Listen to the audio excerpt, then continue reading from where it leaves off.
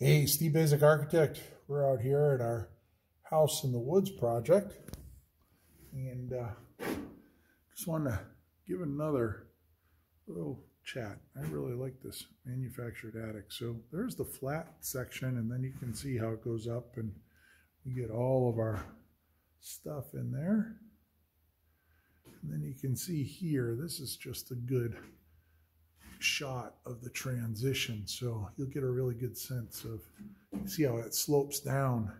So we have our flat ceiling. So basically we sheathe the bottom side of the roof trusses, and then we have them slope up like a kind of semi scissor truss, but that just gives us the space to run our simple ductwork system, all of our Zender piping and such.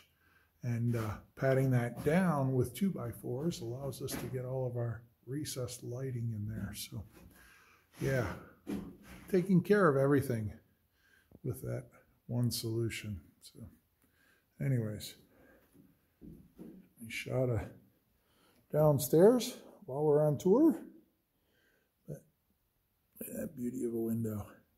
Steve Basic Architect out here at our House in the Woods.